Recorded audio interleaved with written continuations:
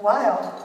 Besides PTSD, I have agoraphobia and major depression, and so being out in public, it's been a long time. Being in front of all of you in a room this big, I probably haven't done anything like this since I was in the Navy, and I got out in 1990. So, but I wanted to take a minute and tell you what Cinder meant to me, and what I thought I was getting and what I ended up getting. So I got the call from Support Dogs that they had a dog for me, and I was to go in on February 4th for the 2-week training. And I thought, oh, I'm getting a dog. That's wonderful.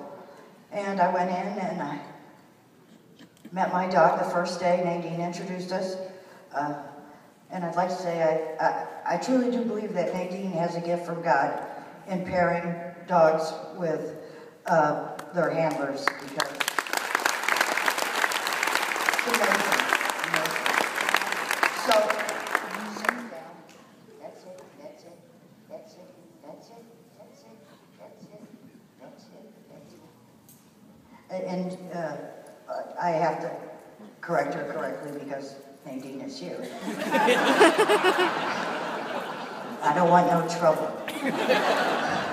So I showed up at Support Dogs to get a dog, and what I received was a transformational experience. Everyone I met at Support Dogs, they had a look in their eye, a little twinkle, and I always felt like the unspoken words were, "You'll see, you'll see." And so we started on Monday. Wednesday we took our dogs home. Thursday morning I got up with Cinder and I went in to take a shower, which should be a normal everyday thing, but for me, because of my PTSD, I would have to do all these elaborate things, put trash cans in front of the door, so if anybody opened it, I could hear it. Then I'd get in the shower, and I'd keep peeking out the shower curtain, and I live alone, so, and I have an alarm on my house, but, you know.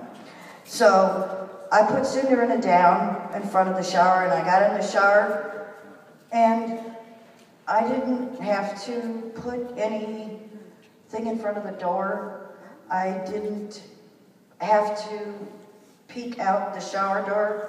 As a matter of fact, I was halfway through my shower and realized I was smiling and enjoying a hot shower for the first time in I don't know how many years.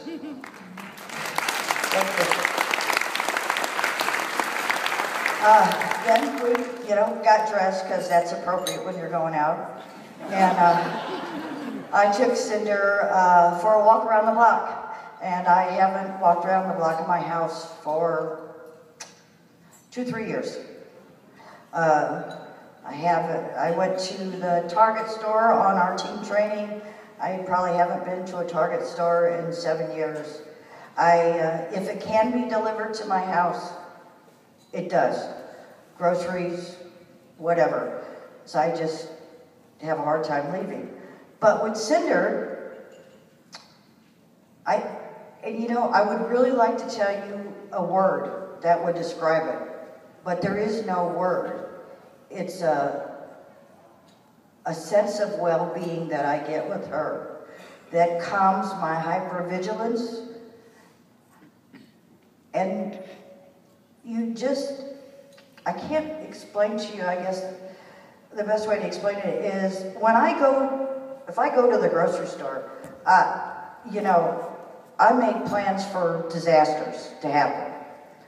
And with Cinder, I make plans for how I'm going to get Cinder in and out of the car. And in the Navy, or in the military in general, if you're a junior officer, say a lieutenant, you have a higher rank than, say, your senior staff sergeant or gunnery sergeant. But the gunnery sergeant and the staff sergeant knows you outrank them, but you know enough to trust their instincts because they know what they're doing. And so I may be the lieutenant and in higher rank, but she's the one I trust because she has the instincts. She sleeps with me. We have a sleep number bed. She seems to like the firmest number.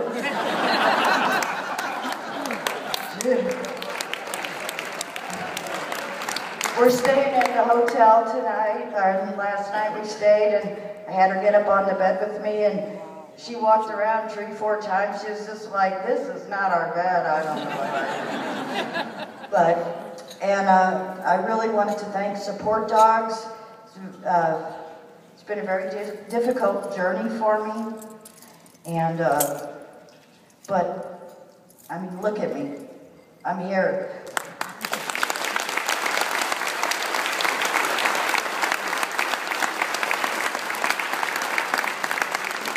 And you people made it possible, and I really don't know how I could thank you all, but I will make this promise to you. I will do everything I can to spread the word about Support Dogs and the transformational experience it can have for other veterans and other disabled citizens.